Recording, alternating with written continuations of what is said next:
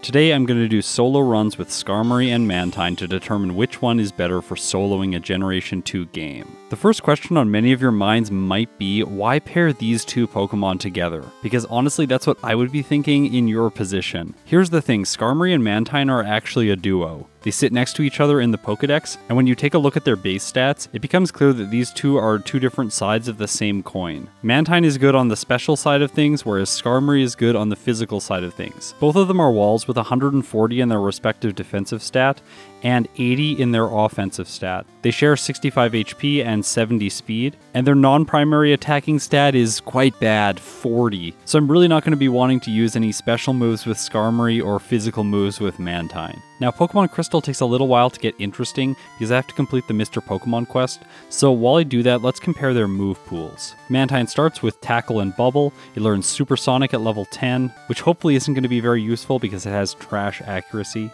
After that, it gets Bubble Beam, Takedown, Agility, Wing Attack, and then finally Confuse Ray. Through TMs and HMs, it gets access to Headbutt, Curse, Hidden Power, Blizzard, Icy Wind, Rain Dance, Mud Slap, Surf, Whirlpool, Waterfall, and Ice Beam through the Move Tutor. By the way, that guy only exists in Pokemon Crystal, so if you're playing Gold and Silver, Mantine won't have access to Ice Beam. Skarmory starts with Leer and Peck. It gets Sand Attack, Swift, Agility, Fury Attack, and Steel Wing through Level Up. And then through TMs and HMs, it gets access to Curse, Hidden Power, Sunny Day, Mud Slap, Sandstorm, Steel Wing, and Fly. I should mention that both of these Pokemon do have access to Return, and for Skarmory I can see that move being very useful, but for Mantine it's probably not going to have much of a role. On my way walking back to Cherry Grove City, I was really wishing that these games had the running shoes. It'd just be nice to move a bit faster, especially when I'm doing a speed run. But while these games don't have awesome shoes, you can, because you can get a pair of Vessies. They're fantastic everyday sneakers that are 100% waterproof. They're made out of a special material called Dymatex that is a dual climate knit material that keeps you cool in the summer and warm in colder weather, like in Canada where I live. Now after shoveling snow or walking through slush, my socks stay dry. Even if Dratini uses Waterfall on my shoes, my socks are safe, which is important because they have Charmander on them. Now, I usually hate the feeling of new shoes. They're stiff and they take days to become as comfortable as my old worn out pair. However, Vessi really stunned me here because my pair was immediately comfortable. Adding to this comfort is the fact that they're lightweight and breathable. Now, I don't like to talk about products that I don't personally use, and so I have a confession here. I didn't actually have a pair of Vessis before this sponsorship, but my fiance did, and she constantly talked about how much she loved them, so much so that I specifically tracked Vessi down and asked them to do a sponsorship with me. Vessis are now my go-to shoes by my door. They're giving away a pair of socks of your choice to the first 100 shoes sold using my code SOCKSCOTTSTHOUGHTS. Also, check out their early Black Friday sale at vessi.com/ScottsThoughts. If you missed the chance to get a free pair of socks, Vessi's early Black Friday sale is on now. Get the style and size you want before they sell out. And now let's get back to Mantine versus Skarmory. I chose to replace Totodile at the start of the game with the Universal Pokemon Randomizer so that the rival would pick Chikorita. After all, this is definitely going to be the hardest rivals team for Mantine to face. Yes, I know that grass moves are only going to deal neutral damage to it because the flying type resists grass, but Cyndaquil would be obviously easier, and Totodile has terrible moves. Like, the best moves it get are like Water Gun, so in this case the rival having Razor Leaf in Azalea Town is going to give Mantine the hardest time. So let's discuss one of the major drawbacks that Mantine has in the early game. The only special move it has access to is Bubble, and Bubble has base 20 power, so after the same type attack bonus, its effective power is 30, as you can see in the top left. Tackle's base power is higher than Bubble's effective power, which is not very good, but because Mantine's stats are so asymmetric, it's going to make more sense to use Bubble in this section of the game, and that's really going to slow it down. Most of the wild Pokemon that I'm fighting, I'm knocking out in 3 hits. Now you might ask, Scott, why are you facing wild Pokemon? Doesn't it just make more sense to run away from everything and save some time? Well, my experience tells me that the answer is no in this situation, because both Skarmory and Mantine are slow growth rate Pokemon. If you're a regular viewer of the channel, you're probably just like, oh no, this is going to be bad. But if you're new to these Pokemon challenges, yeah, slow growth rate Pokemon do not perform particularly well in most cases. They require a lot of additional training just to keep pace with the level curve of the game, and that's even the case in Johto. So to compensate for this in the early game, I'm going to fight all the wild Pokemon that I encounter, as well as fighting all of the trainers on the route before Violet City. After all, trainers do give 1.5 times the experience that wild Pokemon give, so whenever I can fight a trainer over a wild Pokemon, I'm going to want to do that. grinding in the wild is like the worst possible thing, especially in Johto games where every wild Pokemon is like under level 10. I know that's an exaggeration, but it really feels like that sometimes. Before Violet City, I pick up the Bitterberry. After all, this is going to be very useful later in the game. Then I defeat one last trainer and spend some time in this grass patch. What I'm looking for is a Bellsprout because it can be used for Flash and Cut. I know Flash isn't strictly mandatory, but I play these games at 4 times game speed on an emulator, so I really should get it because navigating dark places is very hard when the game goes this fast. I catch it, see Bellsprout's nice Pokedex number, and then I head into Violet City. Now normally in my playthroughs this is where I'd face Sprout Tower, but with Mantine I'm a little bit worried about that. Defeating the Bellsprout there when they only know moves like Vine Whip and Growth does not seem like a good idea when I'm going to have to be using Tackle. So let's head to Falkner's gym first. Against the first bird keeper in his gym, I'm noticing a trend with Mantine. It gets taken to low health very quickly in almost every battle because the majority of the moves in the early game are all physical moves. That means right now that its highest stat, its special defense, is being underutilized. I pop out of the gym, go to the mart, and pick up some potions just so I can heal it after every battle. I defeat the final bird keeper in the gym, and now it's time to face Falkner.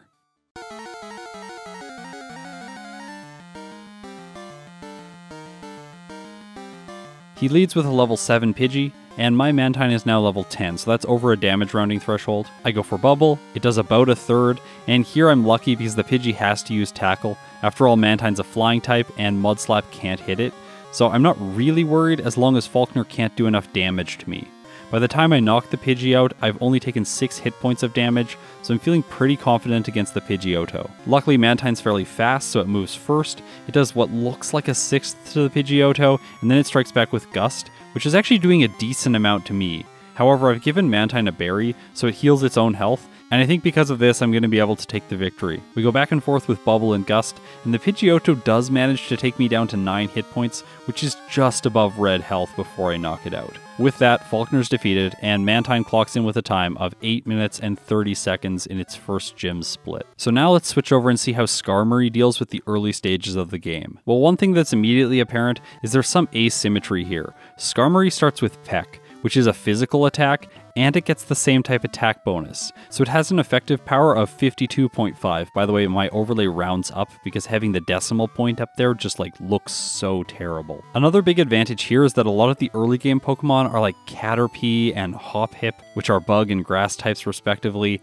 And yeah, Peck is super effective against them, so the training that I'm doing here is just going faster. When I make it back to Cherry Grove City, I face the rival, and obviously I've chosen for him to have Cyndaquil. This will definitely be the hardest because Skarmory is a steel type. On Route 30 as I head towards Violet City, I take the same approach that I did with Mantine. I fight every trainer, and I fight all the wild encounters that I run into. And while Mantine was usually 3-hitting most Pokemon, Skarmory at worst is getting a 2-hit. I finish this route off by catching myself a Bellsprout, and then I head towards Sprout Tower. After all, Skarmory has Peck, which is super effective, so I can do some extra training here early on in the game. Honestly, Skarmory is very terrifying. I've learned this in Generation 3 when facing Steven. Like, oh, it's so awful to fight against, and I think that all the sages in Sprout Tower feel that way right now. I make quick work of all of them and then head to Falkner's gym, and here we can see that having a high defense stat is more advantageous than having a high special defense stat in the early game. Additionally, the steel type means I resist almost every type in the game. Like, I resist 70% of the types in the game. It is insane. So all of the normal and flying type attacks here, Skarmory just shrugs off. That prevents the Mart trip that I had to take with Mantine before I make it to Falkner. Okay, let's do this. Now if this was Generation 1, I'm sure his AI would see the fact that I'm a steel type and just go like, ah, Mudslap, great. But in this case, it knows that it can't use that move, so his Pidgey's stuck using Tackle, which does 1 damage to Skarmory. Yeah, so I've won this fight. I don't even think we need to talk about it anymore. I will just mention here that I named Skarmory Fan, and that's because I did check the Wikipedia page and look through the trivia and see like, what's Skarmory based on? It says it has a lot in common with the Andean condor and cranes, birds that are actually held in high esteem in Japan. In addition, it says that its design resembles a wyvern. There's a bunch of other information. I really suggest all of you check it out, but all of these things I could not fit into 3 characters. So I ended up going with the last thing here, which says its wings also resemble a Japanese paper hand fan. And yeah, I needed a 3-character name because Mantine is named Ray, so to keep things fair, that's why I went with this name. It clocks in, defeating Falkner with a time of 8 minutes and 1 second. That's 29 seconds faster than Mantine. So now, with Falkner out of the way, I want to discuss a fact that's not very well known about the Generation 2 games. So when you obtain some of the badges, they give your stats a boost. As you can see in the bottom left, I have a little badge icon faintly behind the attack stat, and that's to reference the fact that this attack stat is boosted by 12.5% after I've obtained Falkner's badge. Whitney's badge boosts your speed, Jasmine's badge boosts your defense, and Price's badge boosts your special attack, and it really should boost your special defense, but it doesn't always. Yeah, it's kind of annoying. There's a glitch around that. I'll talk about it later when it becomes relevant. Now, I bet you already knew those facts, especially if you're a viewer of this channel, but you might not know the fact that these badges also give your moves a type-based boost. So Falkner's badge boosts all your flying type moves by 12.5%. So yeah, once again, Peck is very good. Let's really think about it. Skarmory gets the same type attack bonus on this move. It utilizes its higher offensive stat. It also gets the 12.5% boost to its attack stat, which Peck utilizes because it's a physical move. And then finally, it gets a 12.5% boost because of the type of the move, bringing it up from an effective power of 53 to an effective power of 59. So in the early stages of the game, it's quite clear that Skarmory is just going to outperform. However, in Generation 1, special attackers are definitely better than physical attackers, and I do think that overall, Mantine's move pool is more expansive and has better coverage, so I think that Skarmory might fall off as it gets towards the late game. But we're going to have to wait to find out. By the way, I asked all of you in a poll here on YouTube who you thought would perform better, and these are the results. I personally think that Skarmory is going to perform better just because it is such a beast in Generation 3, and also Mantine is the most forgettable Pokemon ever. Genuinely, I kind of forget that this thing even exists in Generation 2. I did a whole series on my channel playing through the Generation 2 games with forgotten Pokemon, so this sort of feels like the natural conclusion to that series. However, Skarmory is definitely not forgotten. With it, I make it to Azalea Town. Now, you'll notice at this point that I didn't pick up the TM for Swift in Union Cave. And the reason I didn't do that was I didn't want to bump into extra wild encounters and take a little bit of time out of my way to pick up a move that has a base power that's only 1 higher than Peck's effective power. After all, Skarmory's going to learn Swift through level up at level 19. So it didn't really feel worth investing 30 to 40 seconds picking this TM up when I'm just going to get it anyways. As I fight the Rockets, I'll just mention that on the previous routes I fought every trainer that made sense to fight. There's a guy with Poliwags that can use Hypnosis on you that I chose not to fight because that's just so annoying. Also, there's the guy with a million Magikarps, and they give no experience, so yeah, I skipped him as well. I defeat the Rocket with Coughing, Kurt heals me, and then I head into Azalea's gym. Now, here's another advantage that Skarmory has. Peck is super effective against all of the bugs here, so I don't expect that Bugsy is going to be particularly challenging.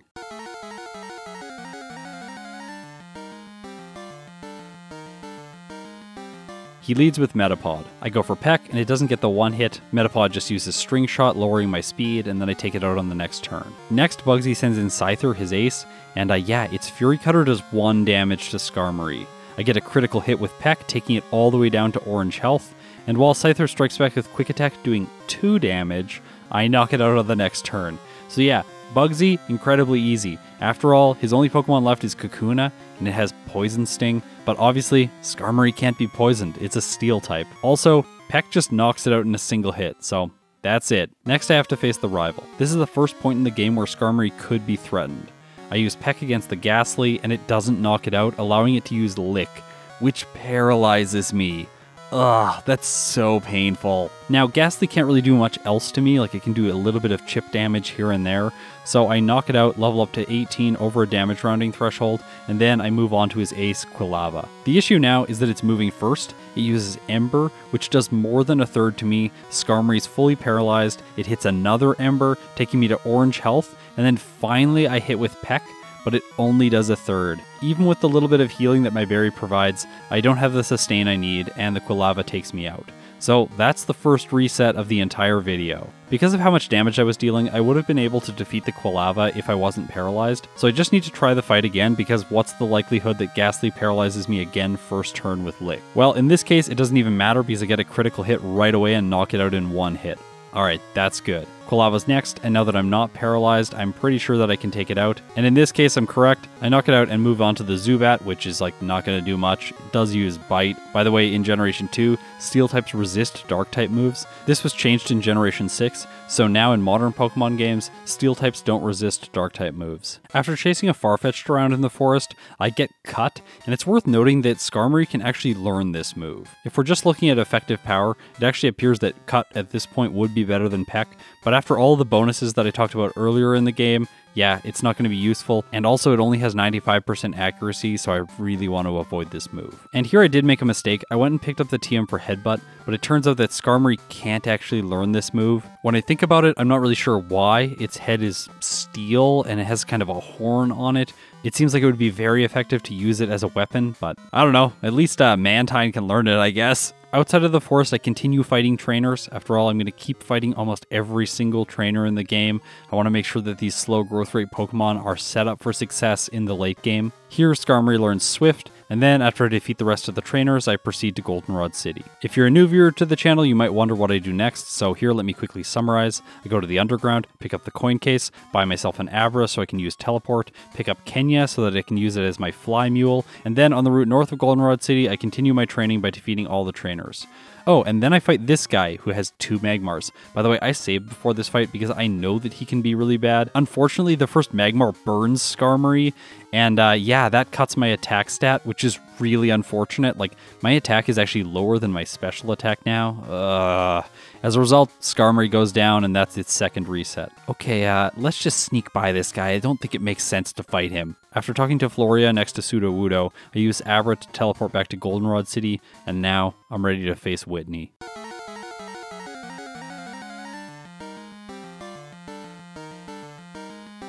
She leads with Clefairy. I go for Peck, it does just under half, and then Clefairy tries to slap Skarmory, which honestly does not seem like it would be very good. Seems like that should deal recoil. I go for Peck again, this one gets a critical hit, knocking the Clefairy out. Okay, time for Miltank, and I am kind of scared here. While my Steel type does resist rollout, my Flying type is weak to it, so it's going to deal neutral damage. Still, Skarmory has incredible defense, so I should be okay. Just for extra safety, I start the fight off by using Mud Slap to lower Miltank's accuracy. After all, if I can break the rollout combo before it gets too powerful, that would be ideal. After that, I figured maybe I'll use Leer once just to lower its defense, and then I can use an attacking move after. And here I want to note just how many times Stomp causes Skarmory to flinch. So I flinch once, then I get my Leer in, then I flinch again, Peck hits, it does a decent amount of damage, and then I flinch again, and again. Like, I cannot believe the luck that I'm getting here. Finally, I managed to knock the Miltank out, and with it, I earn Whitney's badge, which boosts my speed. And it also boosts the power of all of my normal type moves, now making Swift the most effective move that Skarmory has. So Skarmory just clocked in with an even 21 minutes at Whitney. Now, how is Mantine going to do with the next 2 gym leaders, and will it perhaps be able to catch up with Skarmory? After all, there was a 29-second difference between them on the Faulkner split. And I'm just going to say right now, it's probably not going to catch up. After all, it still has to use Bubble and Tackle throughout the majority of the next section of the game. If we examine its learn set, it's going to get Bubble Beam at level 18, and I think that is realistic before Bugsy. After all, Skarmory went into that fight at level 17, and they have the same growth rate, so that does mean I'm going to need to defeat every trainer as I go if I have any hope of getting this powerful water move. In this case though, when I'm in Union Cave, I think that it is worth it to go and pick up Swift. After all, Mantine isn't going to get a powerful physical move until level 25 in the form of Takedown, and yeah, it has 85% accuracy and it does recoil damage to the user, so I do not want to use that move today. When I was in Slowpoke's Well defeating the Rockets, you can see that I'm using Swift the majority of the time here, and that's because at this point I think it's more powerful than Bubble. However, I'm not entirely sure with the discrepancy between Mantine's special attack and attack stat, even after Faulkner's boost. Either way, I'm pretty sure it's not going to matter. Like in this case, I almost one-hit the Rattata, but Bubble would have just two-hit it anyways. So I don't think there's any time savings here if I was using Bubble and it actually did slightly more damage. In Bugsy's gym, I fight all the trainers to get as much experience as possible, and after that, I don't have quite enough to get Bubble Beam. So I head back to the little patch of grass just outside Union Cave and train until I finally learn this powerful water type move. Now I'm ready for Bugsy. With the same type attack bonus, Bubble Beam now has an effective power of 98. Metapod of course has lower special defense than it has physical defense, so I use Bubble Beam and it gets the one shot. Okay, that's good. Next, Bugsy sends in Kakuna, and Bubble Beam one-shots it as well, and then it's time for the Scyther. It goes for Quick Attack, which actually does quite a bit. Okay, that was a critical hit. It makes sense now. I use Bubble Beam, it does just under half. Scyther starts to set up Fury Cutter, but it doesn't do much. After all, Mantine resists this move because it's a flying type. I go for Bubble Beam again, it takes Scyther to red, and now I'm sure that I can win. I survive its quick attack and knock it out on the next turn. Okay, so as I walk over to face the rival, let's compare the splits between these two Pokemon on Bugsy. Now the unfortunate thing here is that training to get Bubble Beam put Mantine very far behind. It is now lagging 4 minutes and 25 seconds, which when this is time spent playing the game at 4 times speed is a absolutely huge margin. However, it might be able to claw back a little bit of this time fighting the rival. After all, Skarmory did have a reset here. First is Ghastly, I go for Bubble Beam, and it one-shots. Okay, no paralysis. Next, he sends in Zubat, and I use Bubble Beam, which also one-shots. Finally, it's time for the Bayleaf. Since it resists my Bubble Beam, I use Swift. It does about a third with a critical hit. Bayleaf uses Poison Powder because it can see that it can't one-shot me with any of its moves. I continue using Swift, which is doing uninspiring damage. Bayleaf misses a Razor Leaf. That's very convenient. I hit with Swift again. Poison does a little bit. It hits with Razor Leaf, which does like almost nothing. Okay, Mantine is really good against all of the rivals' teams. So I finish him off, and that victory was much easier than with Skarmory. In the forest, I pick up the Headbutt TM, and yeah, Mantine can learn it, but Skarmory can't. Like, Mantine has these cute little, like, I don't know what they are, like antenna on its head. Those don't look particularly good for headbutting with. Is it the fact that Mantine has more of a, like, flat surface to headbutt with? I'm not sure. I teach it in the place of Headbutt, and then I proceed on to the route before Goldenrod City. Now, throughout the whole Goldenrod section of the game, I take the same approach that I had with Skarmory, doing lots of extra training. And while there are electric Pokemon at this point in the game, like there's this guy who has some Magnemites and Voltorbs, and there's another guy by the Fire Breather who defeated Skarmory who has like a level 2 Voltorb. But yeah, none of these Pokemon know electric moves, so Mantine's not going to take 4 times damage from any of them. As a result, I make it to Whitney without any resets. So while Skarmory's moving faster, Mantine is getting through the game more consistently. But how is it going to do against Whitney? After all, in this case, Rollout is super effective. She leads with Clefairy. I go for Bubble Beam. Clefairy has higher special defense, and it survives the attack. I think it probably would have survived a physical attack anyways. It hits me with Double Slap 4 times, which actually does decent damage, and then I knock it out. Okay, time for her ace, Miltank. I go for Bubble Beam, it does just under half, and then Miltank hits Rollout, which gets a critical hit, and it takes Mantine just above half health. I am so lucky that the next Rollout misses, like so lucky. It uses Milk Drink, prolonging the fight a little bit, but then I realized that I'm actually speed tied with the Miltank. We both have 48 speed, so Mantine moves first on the final turn, and I knock it out. Okay, I can definitely see that fight going the other way if Rollout doesn't miss. I might need to be careful there in my follow-up playthrough. After all, in these challenges, I like to verify my results and try to improve the Pokemon's times. I don't think it's particularly fair to rank Pokemon when you only do one playthrough, so that's why I'm always going to do multiple attempts. Everyone has favorite Pokemon, and one of yours might be Mantine or Skarmory, and so I want to make sure that I do justice to every Pokemon, just in case it's someone's favorite. So comparing the results from Whitney's split, Mantine was able to get some of the time back. It now lags behind by 3 minutes and 27 seconds. It earned back about 15 seconds of time on the rival in Azalea Town, and then it earned 43 seconds of time during the Goldenrod split. I'd say that's because Bubble Beam is one-shotting Pokemon quicker. After all, now Mantine has a move that is more powerful than Skarmory's moves. And that's probably going to persist for the rest of the playthrough. After all, look at the moves it gets access to. Oh, look at Blizzard. It has 2 little hashtags down there. Oh, yeah, and the header is the steel type color. Just wonderful. Believe me, I will fix that later. Not going to fix it in post because fixing things in post, I can't even describe how long it takes to like update one number in the overlay because we have to like cross dissolve it a million times and like weave all these graphics around it. It's terrible. It takes like 8 hours to fix one thing. I actually spent 12 hours one day fixing the splits in Machamp vs. Golem. So go check out that video if you want to like see my handiwork just to make it look normal. Tip for all of you that want to film videos like this, never ever film in the splits. Never. Always add them in post or yeah, just show them on screen like I have been up until this point in the video. Okay, back to the playthrough. In my first playthrough with every Pokemon, I require myself to defeat Sudowoodo, and yeah, Mantine just stomps this thing with Bubble Beam. Now at this point in the playthrough, I need to mention my approach to hidden power in these playthroughs. I set my Pokemon near perfect DVs at the start of the game to ensure fair comparison at the end of the video. After all, I don't want to trash Skarmory going up against like a near perfect Mantine and then the results are all skewed because of that. Because the fact that hidden power's type and power are determined by the Pokemon's DVs, I do have to deviate slightly from perfect Pokemon just so I can ensure variety in this move. Now I could just randomize hidden power, but that doesn't really seem fair because believe me, some hidden powers are very bad. Like fighting, for instance, which completely tanks your attack and defense stat. It takes those DVs down to 12 each, whereas hidden power ice, you have 15 attack and 13 defense. So I allow myself to choose the type of hidden power, and it's always going to be a base 70 power move. By the way, my overlay is going to calculate both hidden power's type and power in the top left, so you can see it at any time if you're curious. For Mantine, I decided to go with hidden power ground. After all, this thing has a 4 times weakness to electric attacks. Ground is going to allow me to effectively deal with those Pokemon, and I was really thinking about Pokemon like Jasmine's Magnemite. Also, the rival in Burn Tower, who's coming up next, has a Magnemite too. But before I face him, I want to clear out the Kimono Girls, and after I do that, I get the HM for Surf, which is going to be absolutely broken on Mantine. It has 143 effective power. Now with this move, I'm ready to face the rival. Because hidden power ground is super effective against the Haunter, I went for it, but like I really should have just gone for Surf there. Higher special attack would have ensured that I got the one hit. At least it just uses Lick, doesn't paralyze me, and then I knock it out on the next turn. Hidden power ground is the better choice against Magnemite, after all it does 4 times damage, and then I use Surf to take out his Zubat.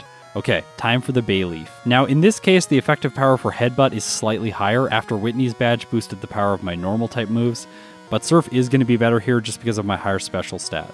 So it takes 4 turns, but I do knock the Bayleaf out without fainting. Still no resets for Mantine. This thing is very consistent. Like if you want to do a playthrough where you just don't black out before Morty, this is the Pokemon for you. Now I'm going to do what is becoming a typical ordering in my videos. I head out onto Route 38, clear out the trainers here, collecting the Mint Berry and Nugget as I go, and this also levels Mantine up as much as is possible before I teleport back to Ecruteak City and take on Morty.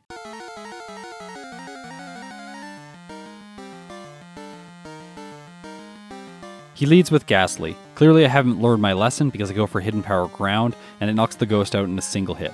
Okay, that's good. By the way, Mantine is just fast enough that it's going to outspeed all of his ghosts. I go for hidden power ground on the next Haunter, and it also goes down in 1 hit. Okay, he's not going to put a curse on me today. Next is Gengar.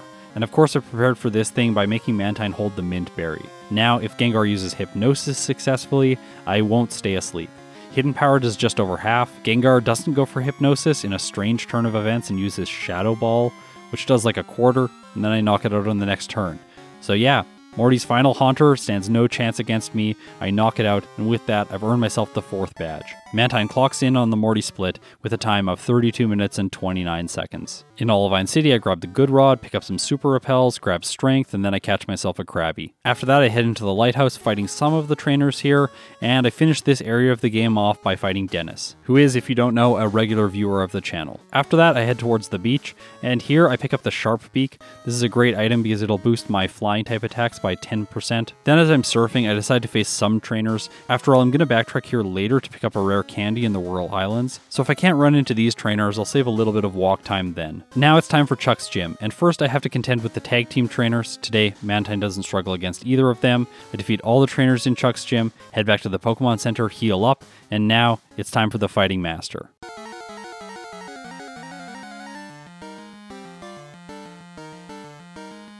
Chuck leads with Primeape. I go for Surf, it doesn't get the KO, Primeape uses Leer, lowering Mantine's already low defense, and then I knock it out with a second Surf. Okay, that's not great, but the Poliwrath probably knows that Dynamic Punch is not very effective against me, so it won't use it. Right?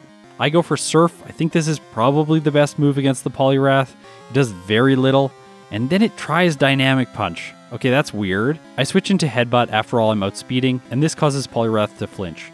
Okay, that's good. I go for Headbutt again, it takes Poliwrath to half, and it causes a second flinch. This is really good. But then Poliwrath hits a Dynamic Punch, gets a critical hit, and does so much to Mantine.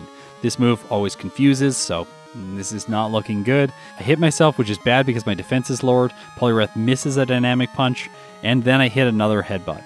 Okay, that's good. but unfortunately, Poliwrath does get another dynamic punch in, which takes Mantine out. I can't believe that this thing got its first reset against Chuck of all people. Now, level 32 is just before a damage rounding threshold, so I decide to head out to sea and do a little bit more training just to level up one more time, because that will make this fight more consistent. When I come back, I know that I'm not going to one-hit the Primeape, so I go for Headbutt first turn just in case it flinches. It doesn't, I get my defense lowered, and then I knock it out with Surf on the next turn. Okay, time for the Poliwrath. I get lucky here because I get a critical hit on the first turn, then it misses Hypnosis. I go for another Headbutt, which takes it to half. It misses another Hypnosis. My third Headbutt causes a flinch, and then Poliwrath's third Hypnosis finally puts me to sleep, but yeah, I recover with the Mint Berry and knock it out with Headbutt. So Mantine clocks in after Chuck with a time of 40 minutes and 29 seconds. So it's been a while since we saw Skarmory. Let's head back and see how it does in this section of the game after it defeated Whitney. Now, what we had started to become aware of was the fact that Skarmory is sort of falling behind because its moves aren't as powerful. Right now, Swift is its most powerful move, and yeah, this move isn't really going to help against Sudowoodo. Instead, I decide to go for Mud Slap, lowering its accuracy. After that, I tried Swift, even though Sudowoodo resists it, but yeah, this wasn't a good choice. I just used Mud Slap here. I managed to take it out easily and proceed to Ecruteak City. Now, before I do anything else, I'm also going to go and pick up Hidden Power, and for Skarmory, I've also chosen Hidden Power Ground. After all, with lower special attack and special defense, I think that having a physical move that covers my electric weakness is a good idea. After all, one of the first electric types in the entire game is the Jolteon that the Kimono girls have, so I wanted to have coverage against it. Plus, at this point in the game, Hidden Power with a base 70 power is actually Skarmory's most powerful move. It's actually the move that deals the most damage for Skarmory. The Rival and Burn Tower is next, and in this case, using Hidden Power Ground against the Haunter does enough damage to knock it out in one hit. Obviously, it takes care of the Magnemite, and then Quilava's next. That's another reason that Hidden Power Ground is going to be very useful. It takes it out in 2 hits, I move on to the Zubat, knock it out with Swift, and that's it. I also grabbed the Mint Berry before I face Morty, but with Skarmory, I'm really not worried against him. Hidden Power Ground one hits the first Ghastly, one hits the second Haunter, and maybe it's even going to one-hit the Gengar. After all, this thing has very low defense. And unfortunately, it doesn't quite get it. Gengar does put me to sleep, but the Mint Berry heals it, and then I knock it out on the next turn.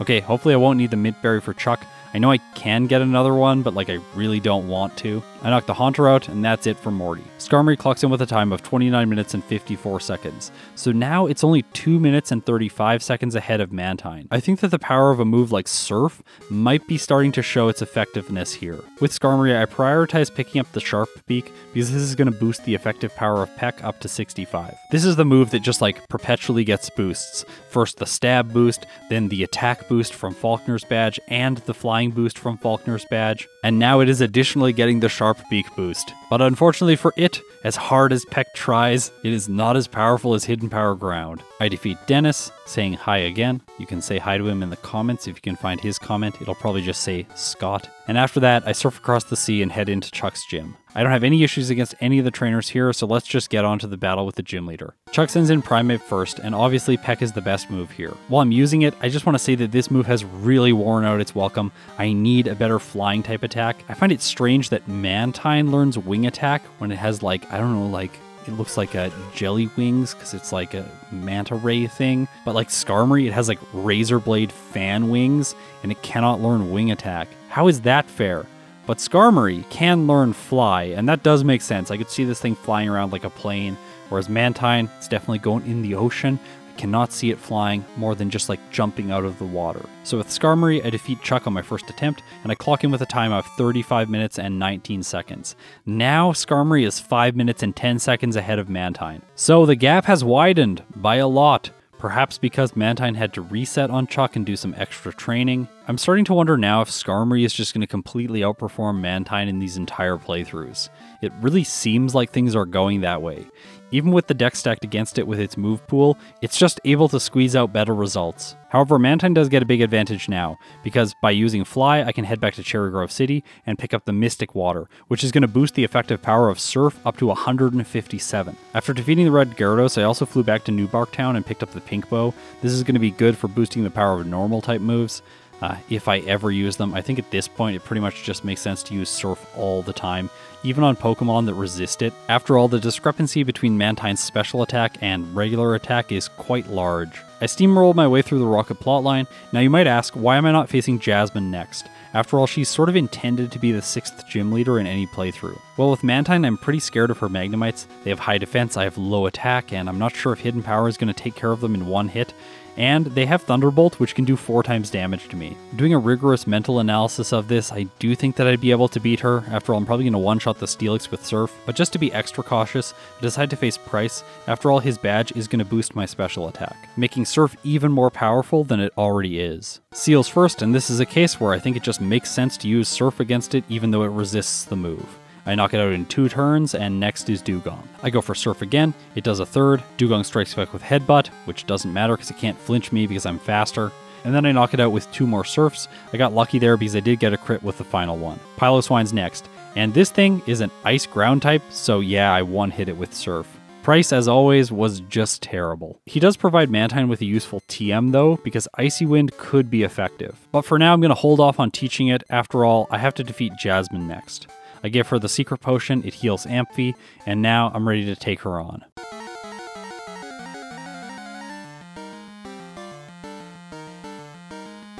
She leads with Magnemite. Now, I really need Hidden Power Ground to get the one hit. And it does. Okay, that's good. I take out the next Magnemite with the same amount of ease, and then I move on to the Steelix. Okay, Surf should get the one hit, right? It does, and with that, Mantine's earned its last stat boost. Today, we're just going to skip a large portion of the Rocket plotline. Like, Mantine doesn't have any resets here, and yet I can just, like, surf through everything. I'll show the battle against the rival in the underground, but this battle is never that hard. By this point in the playthrough, Mantine has learned Wing Attack, and while this move did get a big upgrade from Generation 1, I'm not sure it's going to be particularly useful today just because of how low my attack stat is. After all, I have 102 special attack and 66 attack. It might have even been better just to teach Icy Wind and use that against the Meganium here, but either way I take the victory. I finish off the Rocket plotline, here Mantine learns Return, and then I journey through Ice Path. Okay, so Mantine really hasn't been running into any challenges up until this point, so let's just go into Claire's gym and smash everyone. Oh, the first Dratini survives my Surf. I guess it resists it, like maybe Return would have done more damage. It paralyzes me as a result, and then the second Dratini starts using Dragon Rage, which is doing so much damage to me. The third one outspeeds, hits with Dragon Rage, and knocks Mantine out. Okay, so I have to admit something here. I did not save before this random trainer. I did not expect him to be a challenge. But yeah, I'm going to black out now. I'm going to let all my other Pokemon faint. I am allowed to do this if I want with Pokemon. I just make sure that I don't win the battle with any of my HM mules. After I black out, I do increment the reset counter because I consider this a fail for Mantine. But it's really more of a player error in this case because I should have taught Icy Wind. I teach it in the place of Hidden Power Ground, and with the Nevermelt Ice, I'm now ready to smash my way through all these dragons. After defeating all of them, Mantine's only level 44, so I want to take it up to level 45 so it's above the next damage rounding threshold. I head south of Blackthorn City to do this training, and now I'm ready to face Claire.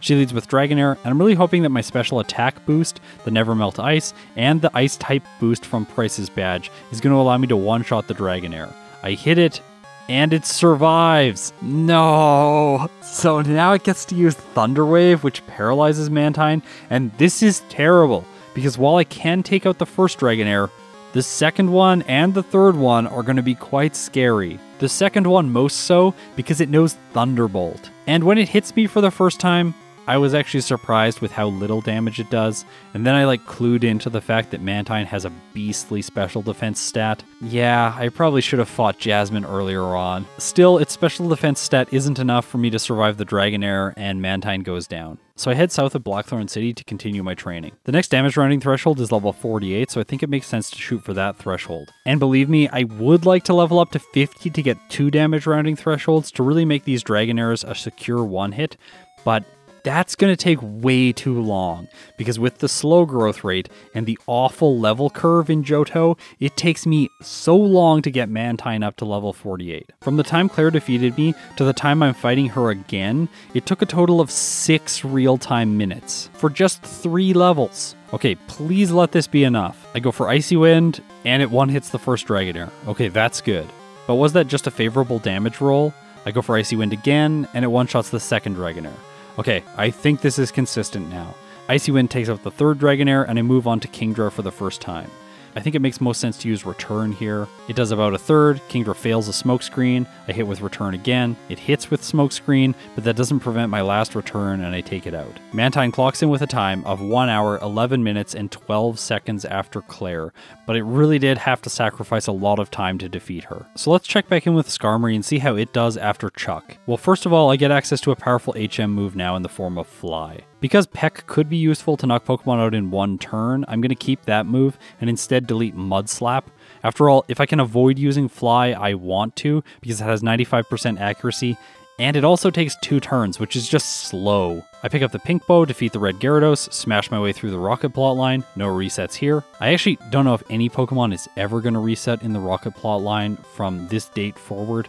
I know I have in the past, but that's just because I was really bad in my old videos. And with that out of the way, I'm ready to face Price. Seals first, I go for Fly, and it takes it out in 1 hit. Okay, that's good. Skarmory levels up to level 35, and then Price sends in Dugong. I go for Fly again, it does half. Dugong hits with Aurora Beam. Luckily, it doesn't lower my attack stat, and I knock it out on the next turn. Okay, time for the Piloswine. I go for Fly, it does over half. Piloswine uses Fury attack, just perfect play from Price. And then I use Fly again. While I'm in the air, it misses a Blizzard. Like, why doesn't Blizzard hit when the Pokemon's in the air? I think it really should, like snowstorms and stuff. Believe me, I know about them, I live in Canada. They definitely hit things that are in the air. Anyways, my second Fly takes Price's Ace out, and with that, I've earned myself a special attack boost. But not that it's gonna matter, because Skarmory doesn't learn any moves that use this stat. And this is when I'll mention the glitch. Unless your special attack, before considering badge boosts, is over 206, you don't get a special defense boost. So yeah, I don't think today, in the entire playthrough, Skarmory is going to get the special defense boost that it deserves. As a result, from Price's badge, Mantine really gets an asymmetrical advantage, because it gets a special attack boost, which is its best attacking stat, and its special defense was already outstanding, whereas Skarmory, who has weak special defense, isn't going to get a boost for it throughout the entire playthrough because of this glitch. Now you might say, that's unfair, you should find a patched ROM that just takes this out of the game so that the game is fair. I really like playing these games as they were released. The only thing that I allow myself to manipulate is the starting Pokemon at the beginning of the game. So setting my DVs, choosing my hidden power, all of that happens right at the beginning. And that's the same time that I replace my starter anyways, so to me it feels like that's in the spirit of the challenge. Okay, so Skarmory has to contend with Jasmine next, and here I'm obviously going to have to use Hidden Power Ground, but that's not going to do very much damage. So I fly to Goldenrod City, surf south to this little beach area, and defeat the 3 trainers here. After that, the final one gives me the soft sand, and then I head to the department store where I can pick up some vitamins. By the way, I did this with Mantine as well. For Skarmory, I use protein until I max out its attack stat, and then I also use a calcium. Now, it's time to face Jasmine. Obviously, Hidden Power one-shots both of the Magnemites. I get the opportunity to learn Price's favorite Fury attack, but I say no. After all, I'm a little bit wiser than Price. As I started to fight Steelix and saw how much damage Hidden Power was doing, I realized I didn't really have to be worried for this fight. After all, Skarmory's high attack stat means it can one-hit the Magnemites with consistency, and its high defense stat means that Steelix can basically do no damage to me. It doesn't even bring Skarmory down to orange health before I, oh yeah, Jasmine has a hyper potion, so of course she heals. However, Iron-Tail's terribly inconsistent, so I still managed to take the Steelix out anyways. It did take Skarmory to orange health, but I don't think that's much of a victory for you, Jasmine. And now Skarmory gets its final badge boost, and this one is to its defense. And this is just great because this is a percentage boost, meaning that Skarmory has 144 defense. Like, look at all of its other stats. It has 63 special attack. This thing is not going to lose to any physical attacks from now on. So I'm going to skip the Rocket plotline again, it's just boring. As I defeat the rival in the underground, I want to mention a weird asymmetry here that I haven't noticed until this point. Like, I can't believe I didn't pick up on this throughout my entire life. I've played these games so many times. On the Rivals team with Mantine, he has Meganium, and I know that he has Feraligatr here because I faced that a lot as a kid. But when he chose the Fire starter, he only has Quilava in this fight. Like, what? Why isn't it a Typhlosion? I guess in this case, it isn't a high enough level to evolve, but why wouldn't they just like artificially make it evolve? After all, Lance has a bunch of weird Dragonites that are at low levels. This one feels like a very strange choice to me. So I take an easy victory, and now it's time to face Claire. I go into the fight at level 45, and I'm really hoping that Fly is going to give me enough damage to one-shot the Dragonairs. Also, please don't miss. It doesn't against the first one, and unfortunately Dragonair survives. As a result, it paralyzes Skarmory, and it looks like I am destined for the same fate that Mantine had. I get hit by a huge Thunderbolt from the second Dragonair, and while the third one doesn't finish me off with Ice Beam, the Kingdra does with Surf. Okay, so Skarmory is not going to gain a big lead here because it has to do all the same training that Mantine did, taking it up to level 48. But will this give me the one hits against the Dragonairs? It does on the first one, it does on the second one, and it does on the third one. Okay, so I've got this. I use Fly on Kingdra, it does more than half. Surf hits me for a little bit, and then I knock it out on the next turn. Skarmory clocks in on the Claire split with a time of 1 hour, 8 minutes, and 41 seconds. So now, Mantine is only 2 minutes and 31 seconds behind Skarmory. While the gap did widen throughout the mid-game, it's starting to get closer, okay? I'm really hopeful that we might have a very close match on our hands. I collect a bunch of items throughout Johto, mostly rare candies, and then the next major battle that I have to face is the rival in Victory Road. For Mantine, I use Surf the entire way. I one-hit everything until the Meganium comes out. I went for Wing Attack here. Like, it looks like it's doing a lot more damage, but like, I think probably Icy Wind would be better. Either way, I take the victory in 2 easy hits, and now Mantine's ready for the league. Against this same rival, we can see that Skarmory's also learned Steel Wing.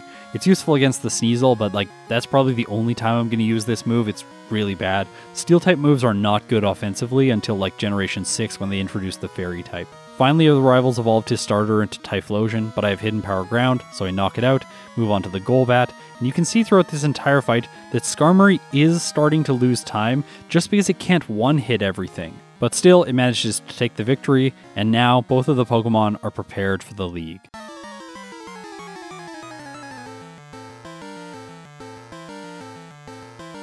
Let's start with Mantine against Will. Surf one-shots the first Xatu. Surf almost one-hits the Jinx. It strikes back with Psychic, doing about a 6th, and then I knock it out. That's my great special defense for you. Slowbro's next. Looks like things are going to be pretty slow against it. I take it out over 4 turns. I probably should have just kept using Surf even after it used Amnesia. That seems to be the theme with Mantine. Just use Surf. If you're using a different move, you're probably doing something wrong. Either way, Will's team is very easy, and I'm moving on to Koga. Wing Attack 2 hits the Ariados. Next, he sends in Fortress. I accidentally used a Wing Attack here, like whoops. Surf is definitely better. It takes it out in 1 hit after that. Muck's next. I take it out with 2 Surfs. Then Crobat comes out. It loves to use Double Team, so I miss a little bit here. Koga heals it with a full Restore, but eventually I hit with enough Surfs and it goes down. Last is Venomoth, and this thing is a dual electric type, so it could do 8 times damage to me, but luckily I knock it out. Okay, time for Bruno. Now, in Generation 2, the Hitmons got big boosts to their special defense stats. Like, they're all quite specially defensive. So in this case, I think that it does make sense to use Wing Attack with Mantine. Unfortunately, my physical attack just isn't high enough, and I'm not one-hitting any of them. Well, I one-hit the Onix because, yeah, it's bad against Surf. Bruno sends in Machamp, and this thing does no Rock Slide, which does a lot of damage to Mantine. I survive, and I get a second Wing Attack in, knocking it out. Alright, Bruno's using Hitmonlee last because it knows no moves that are good against Mantine, and in this case, it's his Pokemon that's the most frail, so Wing Attack does get the one hit. Good. So we've made it to Karen, and she's quite often the trainer that slows Pokemon down. She has awful status conditions that can mess up even the mightiest of Pokemon. Today I decided to go with the Paralyzed Cure Berry because I'm pretty sure that I'm not going to one-hit the Vileplume. As a result, I get hit by a Sand Attack and a Confuse Ray before I knock the Umbreon out. While Surf doesn't one-hit the Gengar, it does use Curse, which knocks itself out. Surf one-hits the Murkrow. I use my Paralyzed Cure Berry to heal Paralysis against the Vileplume, and then Houndoom comes out. Now, here's the really unfortunate thing. I go for Surf against it, which would get the one hit, but I miss because of Sand Attack, get hit by Curse damage, and Houndoom finishes Mantine with Crunch. So if you're one of the viewers that watches in the background, just like look over at the screen now while I fight this Gengar. I hit myself in Confusion, its Lick paralyzes, I hit myself in Confusion again, it uses Curse. I hit myself in Confusion again and then take Curse damage. Then it uses Lick again, which paralyzes me for a second time because my berry healed the first one. I cannot believe how bad this fight was. As a result, I do end up going down to the Vileplume's Petal Dance and Curse damage. So that's 2 resets on Karen for Mantine. Luckily in the next fight, the Gengar just goes for Spite, which really doesn't spite me in this case. As a result, I sweep through the rest of her team, and Mantine's moving on to the champion with a time of 1 hour, 24 minutes, and 59 seconds. So let's see how Skarmory does with the Elite Four. Will's first, and you can see that Skarmory is quite different from Mantine in this case. While I'm not one-hitting the Xatu, or like the Slowbro, it takes a while to knock the Slowbro out, this thing loves to set up. On the other hand, I am able to one-hit Pokemon like the Executor, as well as the Jinx, just because of my high physical attack. Against Koga, Skarmory could be much better. After all, Koga is a Bug-type leader, but he uses Baton Pass with the Ariados before Fly takes it out. He sends in Fortress and then uses Protect so that Fly does nothing. This is a really big brain play. Well done, Koga. As a result, he's going to use Protect every time I use Fly, so I have to use Hidden Power to knock it out. This is kind of annoying because then when the Fortress gets to low health, it's like, ha ha ha, this is my time, and it uses Explosion, which deals decent damage to Skarmory considering I'm a Steel type. Fly is a bit scary against the Crobat, so I use Return to knock it out, and then all that's left is Venomoth. And this thing is a Fire type, so I have to be very careful, but I knock it out in one hit. Okay, time for Bruno. Unfortunately, the Hitmontop knows Detect, so I can't use Fly against it, but I can use Fly against the Hitmonchan for a one-hit, against the Machamp for another one-hit. That thing rarely goes down in one turn, it's really nice when I get it. I use Hidden Power Ground against the Onix and take it out over 2 turns, and finally, I accidentally use Hidden Power against the Hitmonlee, like, ugh. It hits High Jump Kick, but it doesn't do very much and I knock it out on the next turn. Okay, so will Karen delay Skarmory like she delayed Mantine? In this case, I use the Bitter Berry, and that's because I can use Fly to dodge Umbreon's first attack. On the second turn, it likes to use Confuse Ray. Bitter Berry heals this, and then I use Fly again, dodging the second Sand attack. And finally, when I'm on the ground, it goes for another Sand attack, but misses, and, oh great, okay, so my Fly misses, I get pulled out of the air, I hit myself, it hits Feint attack, and then finally I knock it out. Karen is so annoying. But then next, she sends in Houndoom. I use Hidden Power Ground, which is my most powerful move against it. It survives, and then uses Flamethrower, which does so much to Skarmory. Karen responds by using a Max Potion healing Houndoom, but it isn't enough to save it from being knocked out. Gengar's next, I outspeed, but Hidden Power Ground doesn't quite knock it out, so it gets to put a curse on me. And because of that, I can't use Fly against the Murkrow. After all, I'll just faint when I'm in the air. I try for Return to get the one hit, but Murkrow survives with a Sliver, and Skarmory goes down. Are you kidding? Like, that was so close. If I was level 53, I would have one hit. I make it back to the Houndoom in the next fight, and here I'll just mention something, which is it uses Roar, which pulls out one of my HM Mules, and then I have to switch back into Skarmory, and a lot of you suggested, why not just deposit your HM Mules before the league? And I really don't like doing this because it really skews the real-time completion, because then when I finish the league, I have to walk to Cherry Grove City to pick up all my HM Mules. The time depositing them and withdrawing them from the PC also wastes time, and I just don't think this is a good idea. Plus, when the enemy uses Roar, they get an advantage because they get to hit my Pokemon for free when I switch it back in. And in this case, that advantage is quite good for Karen because she knocks me out with Flamethrower. And then, in the next fight, Houndoom critical hits with Flamethrower, and yeah, it polishes Skarmory off with ease. Okay, so here's what I have to do to win this fight. I have to use the Soft Sand to boost the power of Hidden Power Ground, so that I can knock the Houndoom out in a single hit. Oh, wait, with the Soft Sand, it doesn't take it out in a single hit? Are you kidding me? Also, the Houndoom burns me? Okay, I really don't like doing this in Generation 2, but I am going to use a rare candy now, so that Skarmory levels up to 53, which is over the next damage rounding threshold. After all, this in combination with the Soft Sand should be enough for me to knock the Houndoom out. Well, that is, unless I don't take massive damage against the Umbreon because of its trolly tactics, and part of this damage is getting my accuracy lowered, so I miss Hidden Power on the Houndoom and it finishes me with Flamethrower. However, when that doesn't happen and I use Hidden Power against the Houndoom, now I take it out in one hit.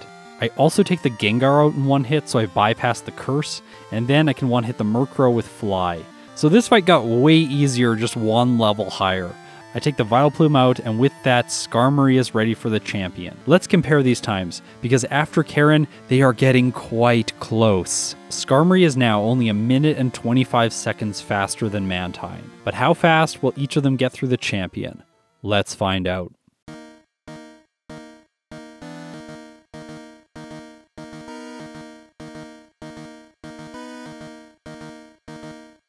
Let's start with Mantine because it's definitely the underdog here. Lance sends in Gyarados first, and I think that Return is probably the best choice. It does about a third, Gyarados hits with Hyper Beam, doing a third to me, and then I get 2 more turns to knock it out. Okay, That's good. Dragonite's next. I have the Never Melt Ice to boost Icy Wind's damage, and it takes it out in one hit. Alright, that's good. I go for it again against the next Dragonite, but it must have been a favorable roll because this one doesn't go down. But it just misses Thunder Wave. That's because in Generation 2, the AI has a permanent debuff that means all of its status moves have a 25% chance of failing. Okay, so I've made it to the Aerodactyl. It outspeeds and does a lot of damage with Rock Slide, but my next Surf takes it out. Alright, I made it to the final Dragonite, but I'm not sure I can take it down. I go for Icy Wind, and it just barely doesn't take it out. But then Dragonite misses Hyper Beam, and as a result, I get 2 Icy Winds in a row, knocking it out. All that's left is Lance's Charizard, but Mantine is faster, it uses Surf, and takes it down. So my cute Manta Ray defeats the league and clocks in with a time of 1 hour, 26 minutes, and 13 seconds. Can Skarmory beat that time? Well, it's certainly poised to. Return does more than half to Gyarados, it sets up Rain Dance, and I knock it out on the next turn. Okay, that was easier. It's time for Dragonite. My most powerful move here is Fly, and I'm pretty sure Dragonite's going to survive, and that's why I've brought the Paralyzed Cure Berry into this fight. Dragonite does live, but it lives with more than half. I was expecting to do more than that. My berry cures paralysis, and then I use Fly again, but Dragonite doesn't go down. At least it misses Thunder Wave. Okay, so the second Dragonite is definitely going to paralyze me. That's basically guaranteed. I start using Return, and Lance's Dragonite uses Blizzard, doing a lot of damage to Skarmory, taking it to orange before Charizard comes out. I use Fly, but I don't move first and Charizard knocks Skarmory out with Flamethrower. Okay, so the whole reason I didn't move first there is because paralysis. I tried coming into the fight with Detect instead. I was like, maybe this move will be helpful, like I can stop the Dragonite from using Thunder Wave or something like that. But this time I just faint to the second Dragonite after it uses Blizzard a lot. Okay, so one of my favorite moves in the game is Rest. Skarmory is very defensive, so if I use Rest, perhaps I can stall some of Lance's Pokemon out. If you're paying really close attention to the timer now, you will have noticed that Skarmory is officially behind Mantine for the first time in this entire video. On Lance's second Dragonite, I decide to stall it out with Blizzard. After all, when I use Rest, I can heal Paralysis and then retain my speed for the rest of the fight. Because Blizzard only has 5 PP, I can stall it out long enough so that Lance stops using this powerful move, and then I can take the Dragonite down. Next, Lance sends in Charizard, but this time I'm faster. But Return doesn't knock it out in a single hit. So I guess that's it. Wait, okay, Skarmory survives a Flamethrower, and I do get to knock it out. Next is Dragonite. I decided to go for Rest here because I know I'm not going to knock it out in one hit. It goes for Outrage, doing a bit, because this is a special move in Generation 2. I figured because it's using this move so much, it's eventually going to hit itself in Confusion a couple times, and I'll be able to proceed to the Aerodactyl with full health. But then the Dragonite surprises me, because I totally forgot it has Fire Blast.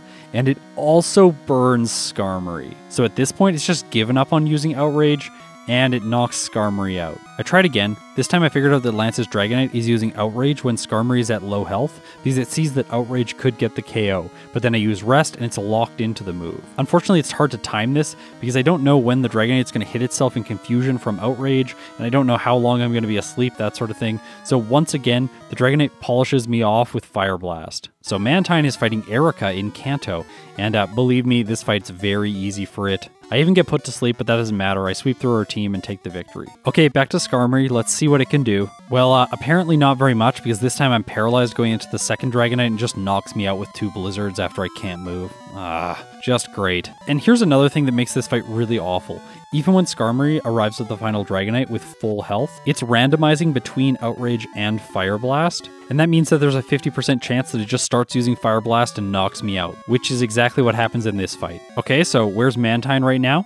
Mantine is fighting Sabrina, and it makes quick work of all of her psychic types. At this point, Skarmory's at 13 resets, well into the double digits. I'm now starting to really worry. I figured maybe I can use Detect to PP stall the Dragonite out. After all, Fire Blast only has 5 PP. I can even use it to get through the second Dragonite with Blizzard a little bit faster. But Charizard can also critical hit with Flamethrower and knock me out before I get to the final Dragonite. I genuinely have to say that this fight might be the most frustrating fight I've had in Johto in recent memories. Normally Pokemon reset 1 to 3 times against tough trainers in Johto, and then they're able to figure out a strategy that allows them to get through. In Kanto it's much different, like if you can't beat a leader at a certain level, you just can't. There is no strategy that will get you through. For For those reasons, it always feels like playing solo challenges in the Generation 1 games are more challenging than in this game. But today it feels like the challenge from Kanto has been imported into Johto for Skarmory at Lance. Actually, after this fight, which is going to be my 17th reset by the way, I just decided like I can't deal with this anymore, I have to step away from the computer and I'll come back later. So I went and got pizza with my fiance. It was absolutely outstanding. So of course over dinner I talked way too much about Pokemon stuff and I talked about what movesets would be good against Lance with Skarmory. And I eventually figured out that maybe I have to use the most Generation 2 moveset of all, which features Detect, Sleep Talk, and Rest. Now, I would really like Skarmory to be using Return instead of Fly, but in this case I have to use Fly because if I want the other 3 moves, I can't actually delete Fly while I'm in front of Lance. I could of course blackout at this point, and maybe that's the right choice, but if I do that, I'm definitely giving the win to Mantine, and I want to get through this as fast as possible. After all, Red is known for walling Pokemon at the end of the game, so even if Skarmory loses a lot of time here, it still could catch up. In this case though, I don't get lucky with the Sleep Talk strategy, and once again I faint the Charizard. At this point, Mantine is stomping through Misty, through Surge, through Brock, through Blaine, and finally through the worst gym leader in all of Kanto, Janine. Guess what Skarmory's doing? Yeah, it's still losing to Lance. At this point, with a little bit more experience, I've finally determined that Detect is pretty much just useless. It's better to have Return, Fly, and then Sleep Talk and Rest. This way, when Sleep Talk rolls for a move to use, it's either going to choose Return or Fly and deal damage, or it's going to choose Rest and heal me again. Yes, in Generation 2, this is how it works, but still with this overpowered strategy, the resets still stack up for Skarmory. Like, this is so bad. By the 27th reset, just check the time. It's an hour and 45 minutes now for Skarmory.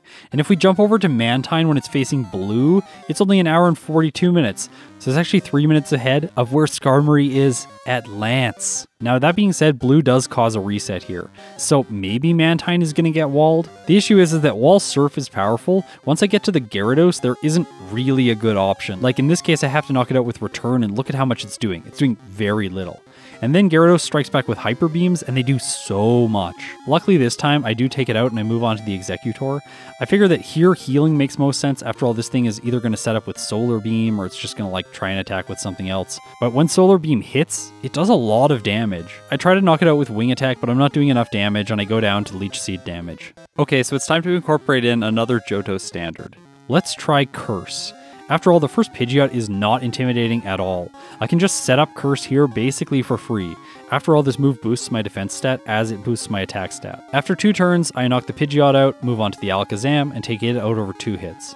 Okay, time for the Rhydon. I'm also using the leftovers here so that every turn that I'm in battle, I gain back health. Gyarados comes out, it uses Hyper Beam, and it gets a critical hit, which does so much to Mantine. It survives, rests, and then after that I decide I should probably set up fully with Curse. I take my time, knock the Gyarados out, knock the Executor out in a single hit. Obviously Arcanine moves first, but Flamethrower does basically nothing, and then I take it down with 2 uses of Wing Attack. So Mantine has defeated Blue with a time of 1 hour, 47 minutes, and 6 seconds. But what about Skarmory? Because it might not even get by Lance at that time. So I don't really know how to sugarcoat this, but Skarmory is really bad here at Lance. I'd already started thinking about what I was going to do for my second playthrough, because I need a way to get through this fight that isn't like this. In this case, I roll a lucky Sleep Talk against Charizard. I survive its Flamethrower with 1 hit point, and then I knock it out with Return.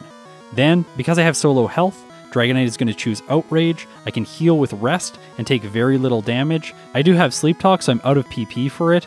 But in a strange turn of events, Dragonite chooses Outrage, and then I knock it out with Return. Okay, so like, that's fine. I guess Skarmory wins. I knock the Aerodactyl out, and Skarmory defeats Lance with a time of 1 hour, 46 minutes, and 59 seconds. So yeah, that is a small morale boost because I wasn't slower than Mantine's blue time, but still the Aquatic Ray is now facing red.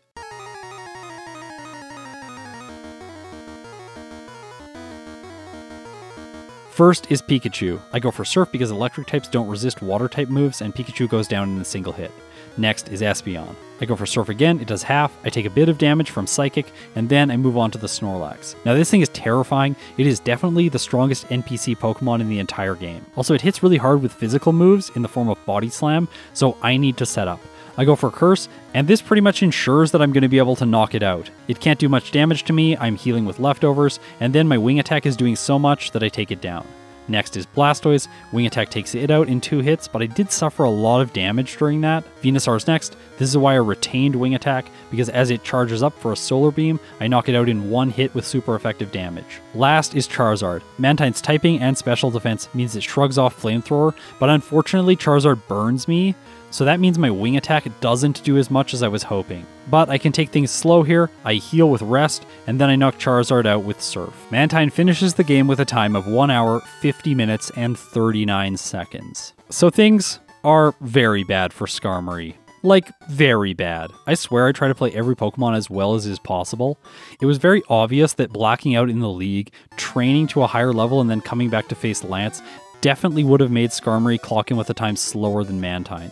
It might have got a better time than it will get in this playthrough, but I can't go back, I can't change that now. I'll just have to optimize it in the second playthrough. I sweep through the Kanto gyms with these, and then I run out of PP essentially on Brock. Like, I can't knock his Pokemon out, so I have to use all of Rest and Sleep Talk's PP to finally knock his rocks out with Struggle. I wasn't sure this was even going to work out because Struggle does deal recoil damage, but Skarmory pulls it off. I'm feeling real bad about this Pokemon right now. I expected great things from it, and it is letting me down. We've crossed the 2-hour mark at this point. And next is Blaine, who potentially could be a problem, but luckily his Pokemon are weak enough and Skarmory just sweeps through them. I take out Janine, and now Skarmory has to face Blue. He leads with Pidgeot. I go for Return, it does half. It switches me out with Whirlwind. That's annoying. I switch back in, and then I knock it out on the next turn. Oh, Bellsprout has a chance to learn Wrap. Just great.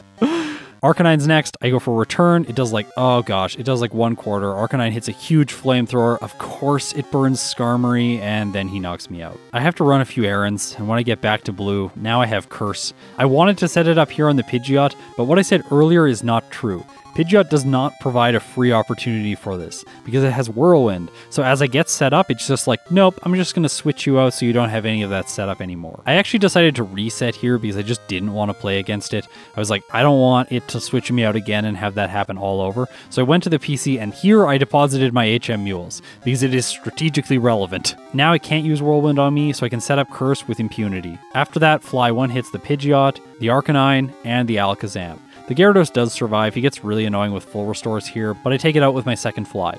Executor falls to 1 hit, and then because Rhydon resists flying moves, I have to take 2 turns to knock it out.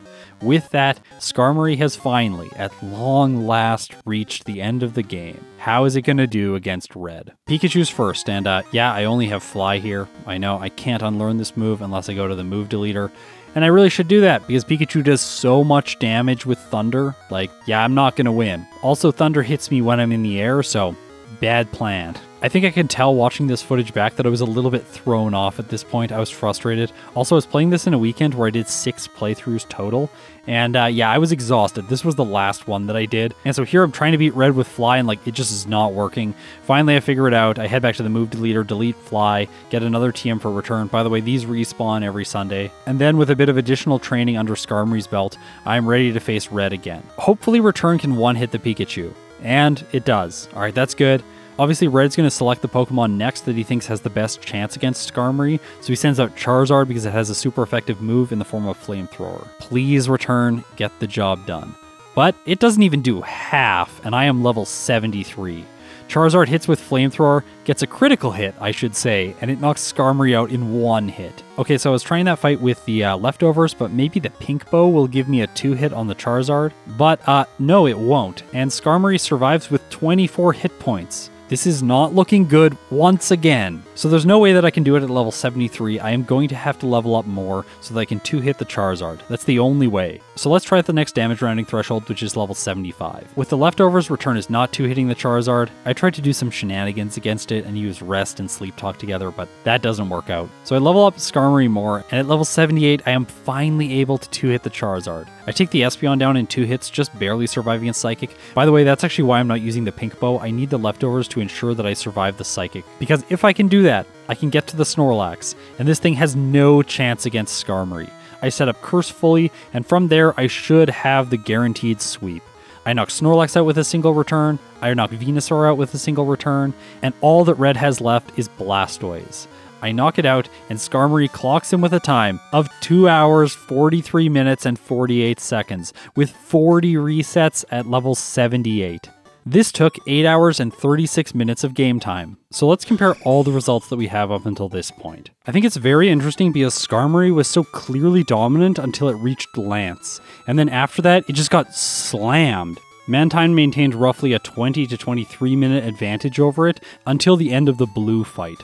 But then, red set Skarmory back double this time. So Mantine beat the game 53 minutes and 9 seconds faster. If we examine my Gen 2 leaderboard as it stands today, note the column that is the attempt number, so we can see that these results are most comparable to Octillery and Piloswine's results. With its first playthrough alone, Mantine is just slower than Houndoom, so I think Mantine has a very good chance of getting into the A tier with some refinement. However, Skarmory currently has the worst time that I've got in Pokemon Crystal since I revised my rule set at the beginning of 2022. Still, I think that it does have potential to be the most improved Pokemon in today's video. After all, once I figure out Lance and Red, I'm sure it's going to be smooth sailing. However, will it be able to convert its lead that it gets in the early game into a lead overall? Well, let's find out. First of all, let's examine the optimizations that I made for Mantine's playthrough. So let's identify all of the threats that Mantine faced in its playthrough. First was Rival 3 in the Burned Tower. It was pretty scary. There's some damage ranges there that I need to figure out.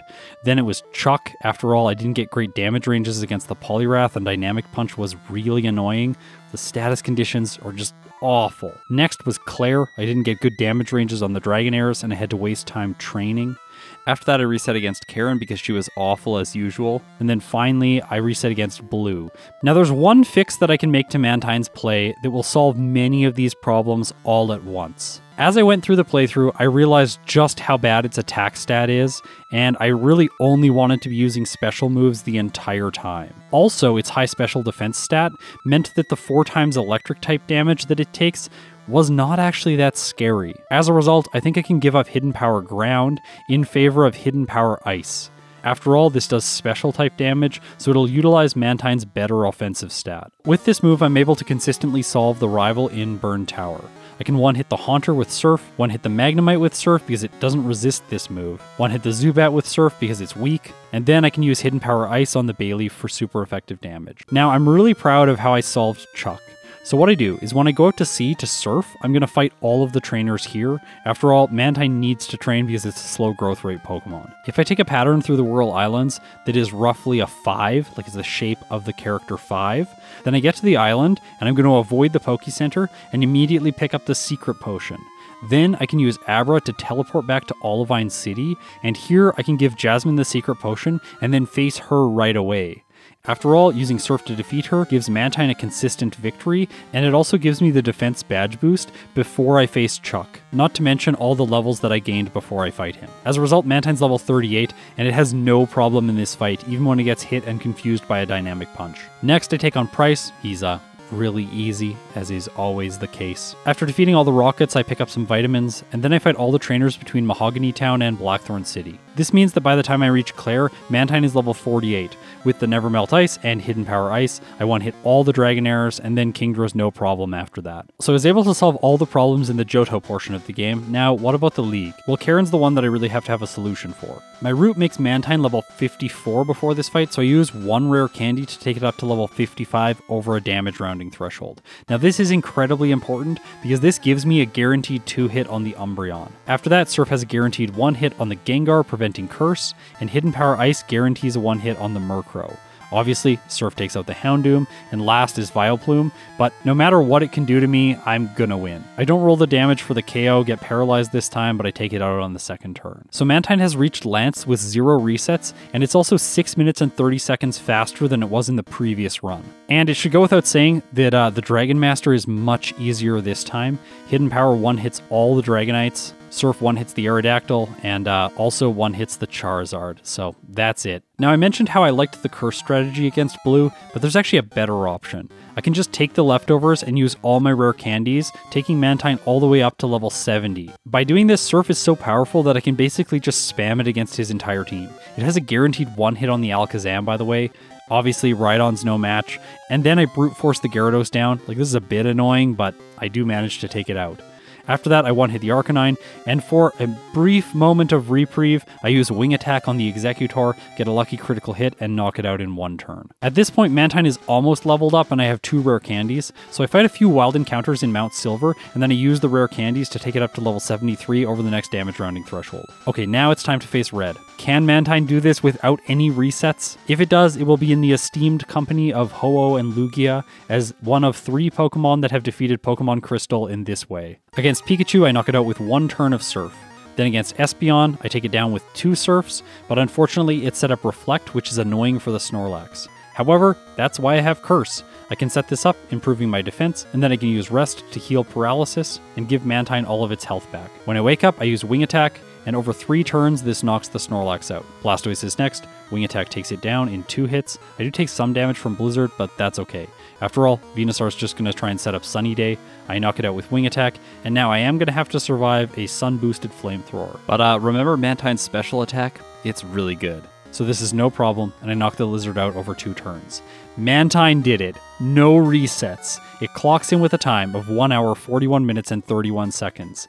This is 9 minutes and 8 seconds faster than its previous result. It finished the game at level 73, and its game time was 6 hours and 37 minutes. Honestly, really good results, and unfortunately, it just doesn't quite sneak into the A tier, so Mantine takes the first spot in the B tier. Honestly, if this thing was a medium fast or medium slow growth rate Pokemon, it 100% would have earned a spot in the A tier. So was I able to get Skarmory's time low enough to be competitive with Mantine? And do I have a convincing solution for trainers like Lance and Red? After all, they were absolutely brutal. Here's the thing, I really mulled this over and I thought about using Hidden Power Ground. Now, the problem with that is that while it does solve some fire types, it doesn't solve the ones that really matter. Specifically, Lance's Charizard and his Dragonite, and Red's Charizard.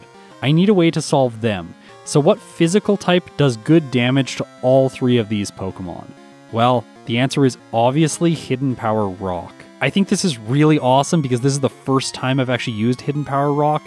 Typically, Pokemon that want a physical attack use Hidden Power Ground, and Pokemon that want a special attack use Hidden Power Ice. So it's going to be really refreshing to try this out today. You might be worried also about Skarmory's electric weakness, but really the only scary electric Pokemon that you fight other than the Magnemites throughout the playthrough is the Kimono Girl who has Jolteon. Unfortunately, before I get there in Azalea Town, the rival's Quilava burns Skarmory, and that leads to my first reset, so it's not getting a reset-free playthrough like Mantine today. I think we can declare the winner in terms of consistency of playthrough. It's definitely Mantine. If you just want to go through a playthrough and never lose, use that thing. I defeat the rival on my next attempt, and then I move on, and even though the Kimono Girl's Thundershocking Jolteon does paralyze Skarmory, I manage to take it out. After that, I grab Hidden Power, and then I clear out the trainers on Route 38 and 39. This means Skarmory can be level 30 before the rival in Burn Tower. Here, Hidden Power Rock is useful, and it's also more useful than Hidden Power Ground because the Hard Stone is easier to come by.